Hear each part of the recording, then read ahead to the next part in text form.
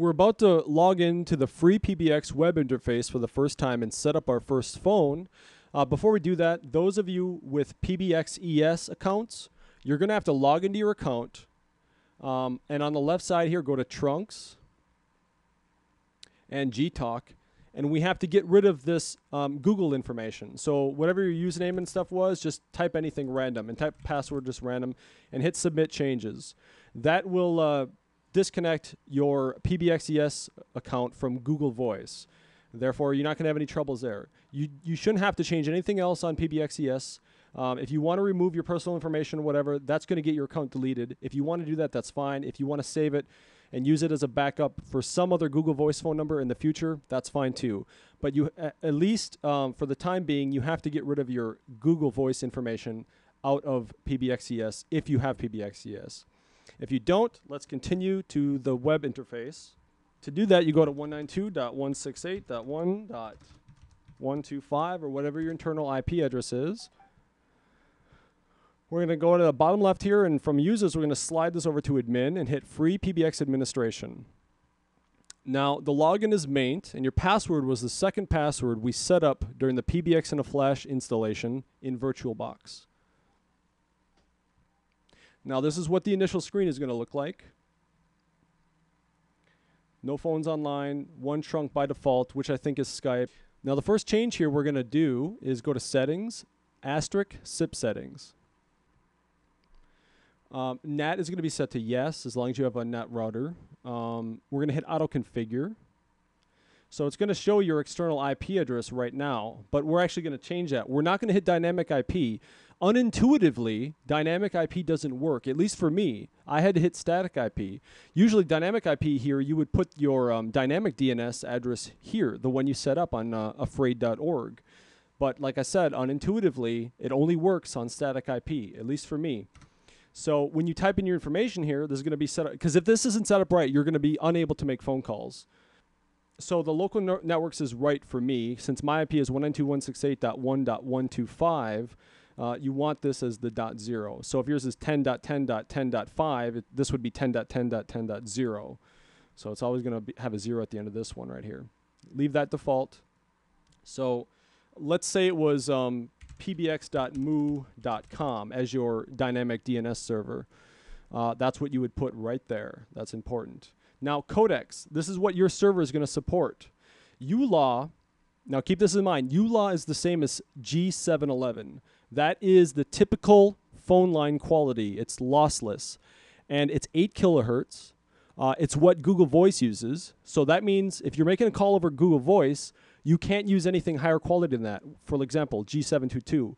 You can set it on your phone and you can set it in here to G722, but you won't get 16 kilohertz quality because ULAW is the max that Google Voice is. So we want to have access to ULAW. I don't use this one, ALAW or whatever. I don't use GSM. I support ULAW, G722, G729. We'll get into that later and how to set it up. Some people like G729 because it is low bandwidth and high compression. So there's a whole bunch of information and websites you can use to find out about codecs. If you're on Wi-Fi and you have a fast internet connection, you want to either use G722 or ULAW. I use G722 all the time, but like I said, ULAW is about, I think, 40 to 60 kilobytes per second bandwidth while you're making a phone call with somebody. G722 is considered HD voice. You won't get HD voice if you're going through Google Voice, but if you're going, if you have a girlfriend set up on this Asterisk server as well, and you call her directly using her extension instead of her phone number, then you'll both get G722 quality. So that's how that works. So you can support all these all you want, but I heard word on the street is that the more you support, the more power your computer uses, the more bogged down it gets. I don't know if that's true. I just use the codecs I want to use, which is usually those three. And yeah, that's it. Scroll down here. We don't want video support. Everything else is default. And everything else looks great. So you would hit Submit Changes, and then you hit Apply Config. And we'll start on the next section next. I wanted to make a comment on this page here. If you scroll down to the bottom, you'll see an option called allow anonymous inbound SIP calls. Now, if you had an account at PBX ES and your login name on the website was Phil, your address would be phil@pbxes.org. But to actually log into the extension from your phone and make phone calls, it would be phil-200. Now, the nice thing about running your own FreePBX server is when we set up the first extension, it's going to be 201. That means if phil@pbxes.org enters 201 at pbx.mu.com on his phone, when you have allow anonymous SIP guests enabled, he will be able to call you directly, and it will bypass Google Voice entirely. You won't even need a phone number to do this. Since he's using PBXES, it won't be G722 HD quality unless he too runs his own free PBX server. Every tutorial I've read online, though, suggests that you keep anonymous SIP guests off. So we're going to do that right now. We're going to leave it off. I know there's a way to accept SIP calls without this anonymous option, but I'm not sure how to do it yet. All right, the first thing we're going to do is set up an extension. This is your actual phone now, and it could be an Android device. It could be an actual VoIP phone in your house. We're going to give an extension. So we go to Applications in FreePBX here, scroll down to Extensions. You're going to see one's already added here by default, 701. Leave that alone. We're just going to do generic SIP device, default, submit. So let's start out with the extension as 201, whatever your name is, extension name or display name. CID, num alias, and that's caller ID. So here you're actually going to put your 10-digit Google Voice phone number. And as an example, we're going to do 763-555-1010. And that's going to be the example from now on. Anytime I put that number in, that's where you should put your Google Voice number. So SIP alias, same thing, your name. Outbound caller ID, we're going to put that as the same as your Google Voice phone number. We're going to be typing that in a lot. Scroll down here. So secret, we're going to be changing this. This is the actual password that you put in your phone. So when you go to register and you add an account here, this is what you're going to do. Your username is going to be 201 and your password is going to be whatever you put here. And you can change that anytime you want. Have it good enough. So we're going to do just like Pith Helmet 8686.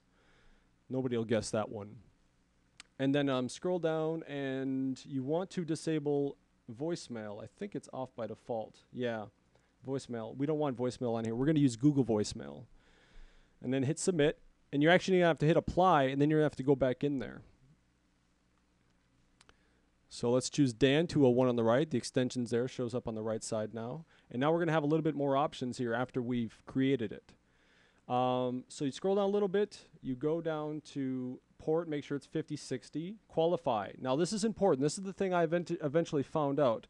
Typically it's on yes. On other PBX servers, it's on yes. This is how frequent your phone will, or your server will ping the phone or the extension to make sure it's still alive. And if it doesn't get a reply, it'll basically not accept calls anymore.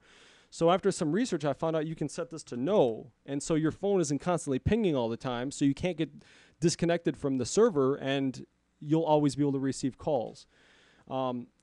Your situation might be different. Mine is that way right now. I have no idea why, and for whatever reason, it works out better. It doesn't ping as much. It doesn't use your Wi-Fi connection, doesn't use your 3G or 4G connection as much, and I still get the calls in. But this is something you might want to tinker with.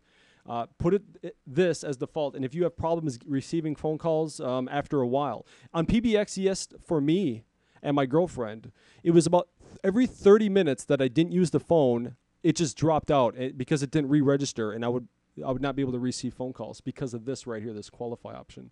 So set that to no. And everything else looks good. UDP, that's what we're using. Everything else on default looks good. I don't think you have to change anything else. Recording options, I don't record on this, so. And that's it. Submit, apply again.